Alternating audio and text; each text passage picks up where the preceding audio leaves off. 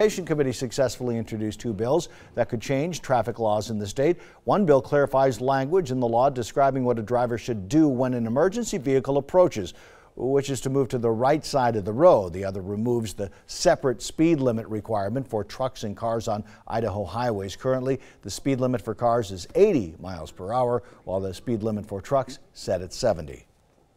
There's been lots of studies, both directions. The studies seem to come up somewhat inconclusive as they're done across the United States.